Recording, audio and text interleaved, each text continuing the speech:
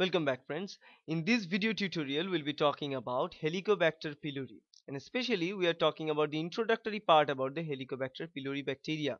Now I must tell you, Helicobacter pylori is one of the most significant type of microorganisms that we want to talk about in this whole course, because this is related with a very different kind of and very clever mechanism of causing disease in human being using a very specific chemical enzymatic system, and we'll be talking about the system in details in future. Now let's first talk about the basic features and properties of Helicobacter pylori.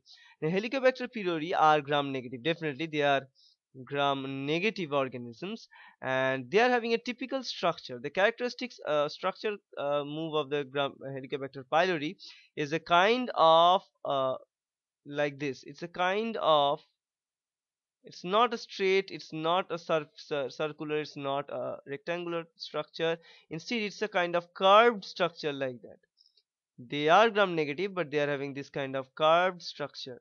Usually under microscopic field, usually we can see more, or say let's say two or more pylori are arranged like that.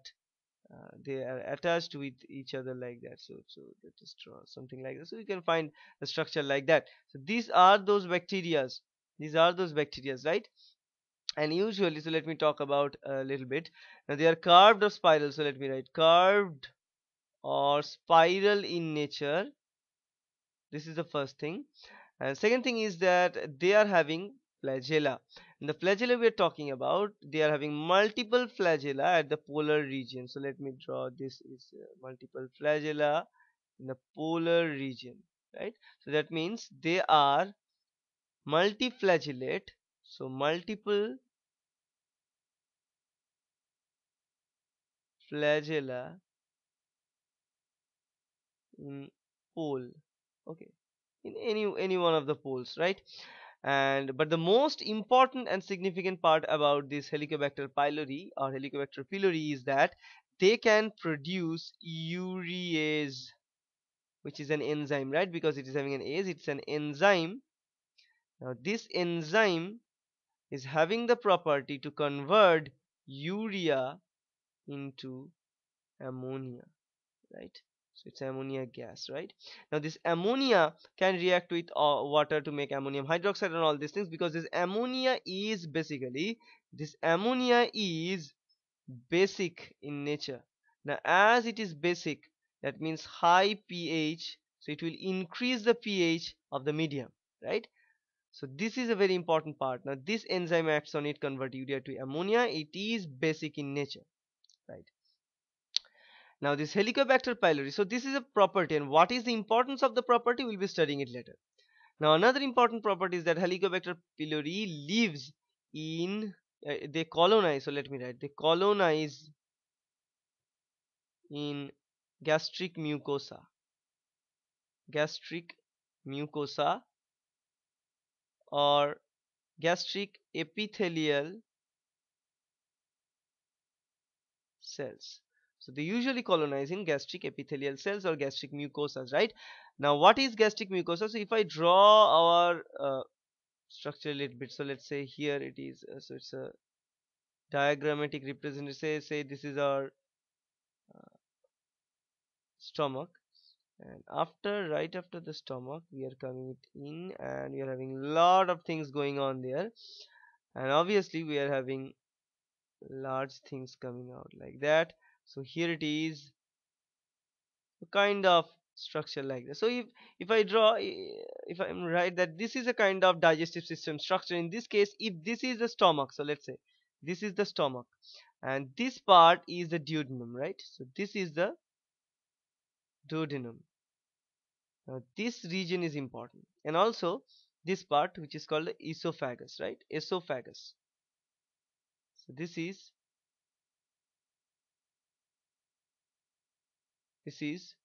esophagus. These are the two regions where this Helicobacter pylori usually colonizes. Okay, and they usually colonize in the inner side of it. Now usually, let if I draw it again.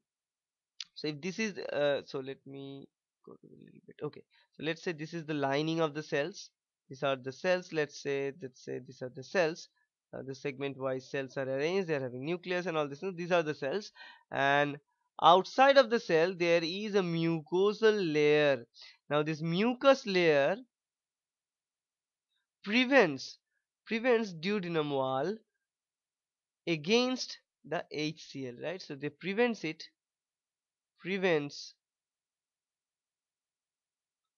against acid. Now the acid is coming from stomach, right? So they prevent this duodenum wall against the stomach acid, right? So that's a very important point in all these cases. Otherwise, we know that here in the stomach we are having very acid content, because the acid cells, secreting cells, need acid. The acid secretion is important because some of the enzymes require this acidic environment as their optimum environment to carry out the reaction, right? Now in this case, as the acid is secreted, the environment is much more acidic. Now as the environment is acidic, there is a difficulty in the bacteria like Helicobacter pylori to live there, right? Because they need to colonize in these places. So for colonizing of this bacteria in this particular place, they require to low down the pH a little bit. And the way to low down the pH, usually we know that, suppose we are having an acid somewhere, right? So that means a low pH. Now if we need to balance this acid, we need to low down the acidic content. What we need to add? We must add base or basic content, right? So if we add base with this acid, in those case only, because we know bases are having high pH, in those case only, right proportion of attachment will provide us neutral condition. Sorry, it will provide us neutral condition or neutral pH, right? So that's very important in this case, and this thing can be achieved using this urease enzyme.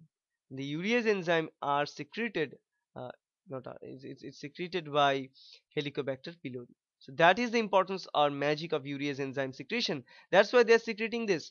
Now this urease will convert urea into ammonia. Ammonia is basic, so it will reduce down the acidic content. Now the environment will be neutralized, and then the bacteria can easily colonize there, right? So that's the basic funda. We'll be talking about it later in future in the pathogenesis video.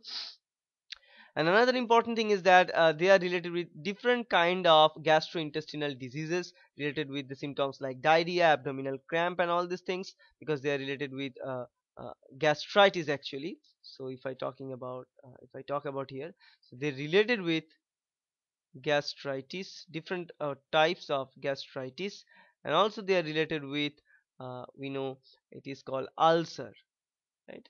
Ulcer means it's a damage of your this in epithelial lining, so it's called ulcer, right? Peptic ulcer. So usually this ulcer is also called peptic ulcer. Okay, so usually this kind of infection, if it is becoming chronic, it can cause ulcer. Otherwise gastritis, different forms of gastritis are caused by Helicobacter pylori. And we can culture this bacteria using different selective mediums in our lab. But this bacteria is growing very fast, and they are using their mechanism to go against our normal defense mechanisms, and they also can recruit other immune cells in this place too, right? So this is a kind of condition. Now in most of the people can have this kind of Helicobacter pylori inside their body, but some of them, very few of them, will go to cause several kind of diseases like gastritis or ulcer and all these things. Now, mild form of gastritis can be seen in many bacteria, especially the many people. Sorry, especially in country like India, you can find many people suffering from small or mild symptoms of gastritis in most of the cases, and those gastritis most of the times are caused by Helicobacter pylori. But we are not bothering about that because that are not causing us that much of pain. But now, if it is of chronic case, and if it is growing better and bigger throughout the time, then it may lead to ulcer. In those cases, we need to be very careful, and we need to seek the medical attention, right? Otherwise we don't require it. So that's about the basic properties of Helicobacter pylori. In the future video we'll be talking about the infection.